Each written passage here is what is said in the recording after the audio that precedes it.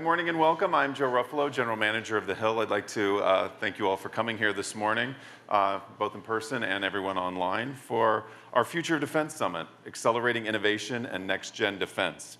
I'd like to thank our sponsor, Lockheed Martin, for their support of this very important discussion today. As geopolitical tensions continue to rise, the need for strategic investments in emerging technologies to defend the United States, its allies, and its partners against growing threats has never been greater. At the same time, the nation faces a unique and critical opportunity to strengthen the U.S. defense industrial base to deter America's greatest adversaries. How should the U.S. best ensure industry capacity, resilience, and collaboration on emerging technologies with its allies and partners? And as the front lines move increasingly from boots on the ground to cyber warfare, how prepared are we to defend ourselves in the changing face of conflict? We hope to answer these questions and to discuss how to build an advanced defense industry and enhance deterrence through a robust and integrated defense network. Before we get underway, for those of you in the room, we ask you to please silence your phone, but we encourage you to join the conversation online. You can follow us on Facebook, X, and Instagram at The Hill Events using the hashtag TheHillDefense. And with that, I'm delighted to introduce our first guest, Senator Deb Fischer, a Republican from Nebraska and senior member of the Senate Armed Services Committee, and she joins our very own Bob Cusack, Editor-in-Chief of The Hill. Welcome. Thank you very much. Thank you. Thanks, Joe, and thanks for everyone who watching and has come here on a very early Thursday. Senator, I want to ask you news of the day, but it's also very relevant to this discussion. We saw the House last night try to pass a continuing resolution. Are we going to be, and it failed, as expected, where do we go from here as far as avoiding a shutdown? Well, obviously in the Senate, we're watching what goes on in the House to be able to see what they're able to put together and send over to us. I believe Leader Schumer will file a shell bill. Right. To be able to adjust to whatever comes over or to fill it with what he decides needs to be done. And we'll take it up probably next week. There's been controversy, obviously, about the legislation, what should be in it, but also on the time frame. Do you support a shorter time frame, 3 months, or more like 6 months? I support a shorter time frame. I would like us to be able to address the needs we have in this current year, get it done before the end of the year. So no matter who wins the presidency, we can start moving ahead and start planning for what we need as soon as possible in January. You know, this last Congress, we didn't get our committee assignments until into February. I hope that doesn't happen again. Whoever's leader, I hope we can be able to get our committee assignments and really get to work.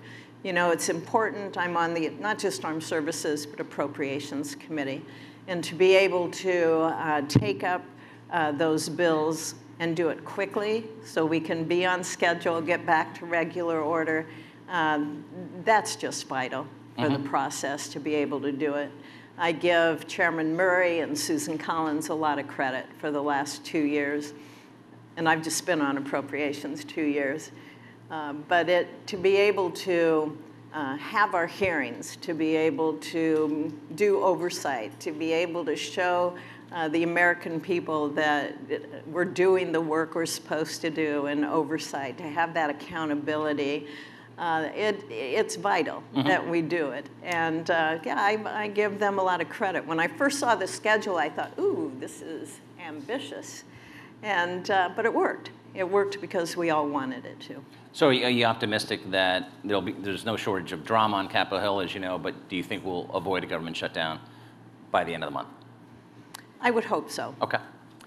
Speaking of bills, you've introduced the Restoring American Deterrence Act. Can you tell us a little bit about that measure and its path to passage?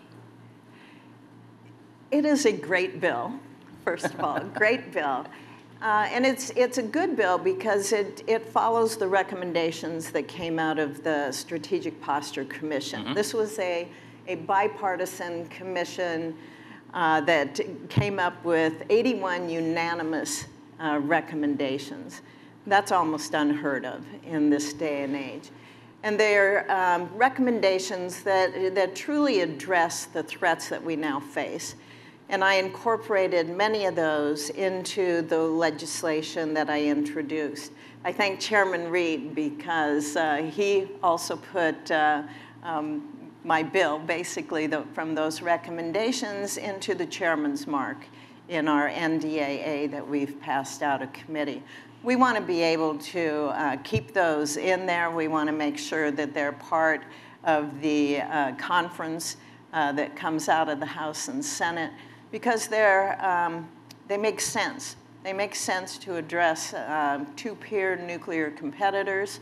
They make sense to be able to address the workforce needs we have with regards to our nuclear enterprise. They make sense in setting plans that we need in order for looking especially at our ICBMs and what we need there for our land-based ICBMs.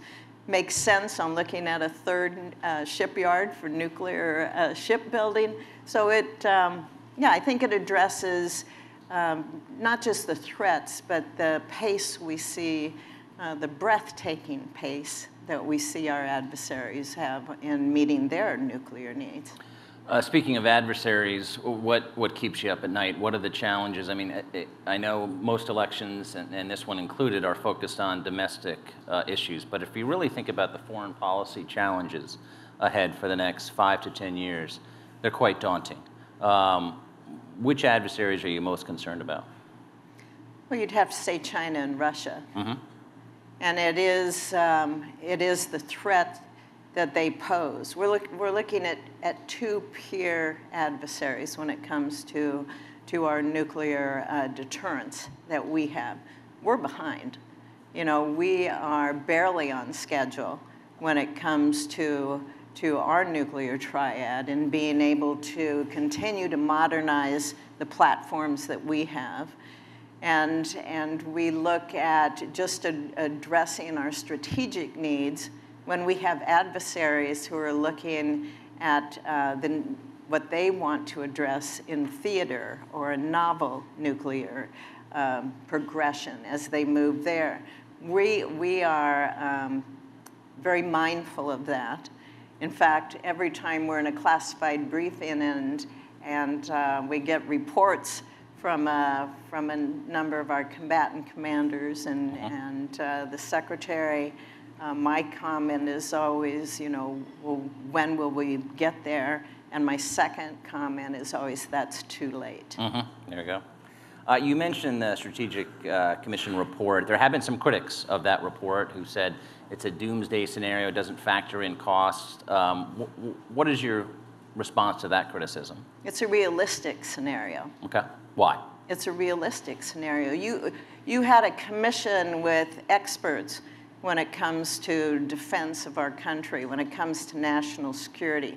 They came together, and these are people that don't necessarily agree on everything when it comes to our national security. They did on this because they received, obviously, a number of briefings. They understand what the threats are, and we need to move past the Cold War, where we kind of just dropped the ball on everything.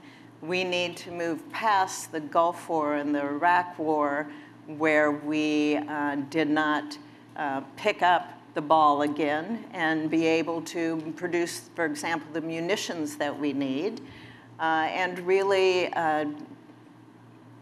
take a serious, rational, reasonable look at what the needs are that we have for our national security.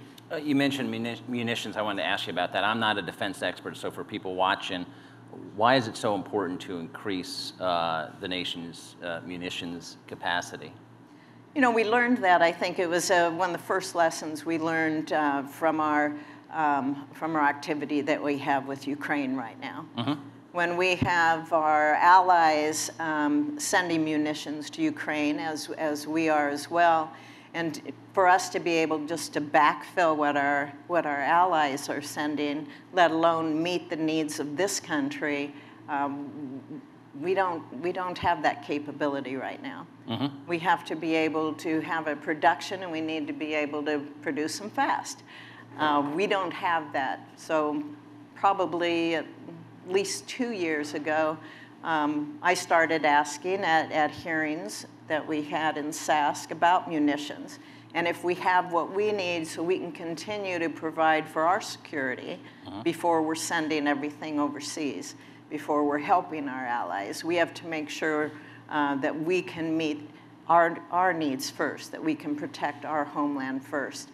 And I think that's been a wake-up call as well. So when I talk about we need to be able to have that production capacity, that is very serious, and we need to do it. For the Gulf War and the Iraq War, it took, I think, up to 2 years before they were able to meet the capacity for just those wars. You mentioned you're on appropriations and obviously the Armed Services Committee. My colleague Alex Bolton did a great story today about how the Harris and Trump campaigns are, their proposals are quite pricey, and they're not really, they have no plan to reduce the debt. And national security officials have said that the debt is a major concern. So in that dual role where you see the import of defense, but also, so I want to ask you about the Pentagon budget and what we need to do there, but how do we pay for it all? We have to set priorities. We have to set priorities as a country. And obviously, the first duty of Congress is to provide for the common defense. It's to be able to provide for our military men and women. We have a voluntary military. We need to make sure that we care for them and compensate them well. And we need to be able to make those tough decisions and look at programs and ask the question, is this truly a core responsibility of a federal government? And those are hard conversations to have when you're talking about cutting programs, but that's the only way that we are going to be able to meet the needs we have to protect this homeland, our homeland, and still be able to be a leader in the world, because I happen to believe the world is safer when America leads. You mentioned having basically boots on the ground, and we have an aging population, and recruiting is a major concern right now. How do we fix that? We fix it by looking at what the needs are for a voluntary military. And I believe on the Armed Services Committee in the Senate, we continue to get better at doing that. I know the House has had different committees. In fact, Representative Bacon from Nebraska led a committee on that to look at the needs of our military men and women. And we need to obviously prioritize those, take them into consideration, but also reach a balance on how we can meet the resource needs in hardware for our military, give them the resources they need, while also meeting their family needs, their physical needs. You're the ranking member of the Strategic Forces Subcommittee. Can you tell us the purview of the panel and what's your agenda going forward? We have a great subcommittee, and I can't say enough good things about Angus King. He and I have a wonderful working relationship on that subcommittee. When he came on 4 years ago as the chair, which, by the way, I hope to be the chair in January. But got a decent chance based upon the Senate map. We're hoping. Yeah, yes. But I want to continue our really, really good relationship and our working relationship. And it's because we both put in the time. We both try to educate ourselves more and more to be able to have a better and a deeper understanding, again, of the threats that we face and what's needed. We traveled together to Minot, to Stratcom in Omaha. We've gone through lots of briefings together, just the two of us, so that we can not just enhance our education, but so we can keep up to date and know what's going on in the world. You've name-checked a number of senators, and all in a good way, on both sides of the aisle. These issues, we're living in such polarizing times, and obviously there's more bipartisanship in the Senate, but it can get nasty in the Senate as well.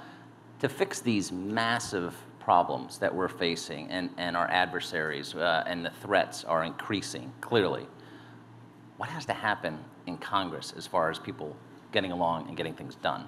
I think on the Senate Armed Services Committee, we have a good relationship. Yep. You know, you can see the votes on NDAA when it comes out of committee.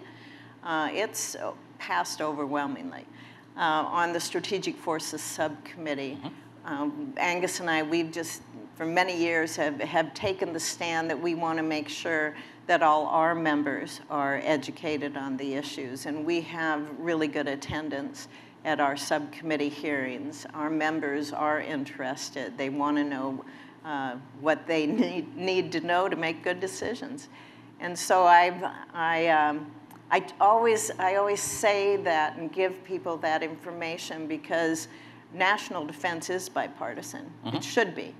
It should be. And I think the Armed Services Committee in the United States Senate takes pains to work together to produce a truly bipartisan product that takes care of our military and that protects the country. Question I'm going to be asking several speakers. We obviously have a big election, looking at the plans for moving forward and protecting the country. What do you see as the key differences between Trump and Harris, and what would you like to see maybe more of, maybe more specifics on? I want to see any administration prioritize national security. I don't know if that always happens. Okay. And not to be partisan, but I don't believe it's happened with this administration. You've seen the Armed Services Committee in the Senate for the last 3 years increase what the president sends us for his budget. And that's a recognition by the committee on a bipartisan basis, an understanding, again, of what the needs of our country are, and to try and continue to move forward and budget what we need, and we're still not there at what we truly need, but to keep increasing that budget. And so I hope whoever is in the White House, that they take it seriously, that they take their job as commander-in-chief seriously, and present us with a budget that is more realistic in recognizing what the threats are in this country.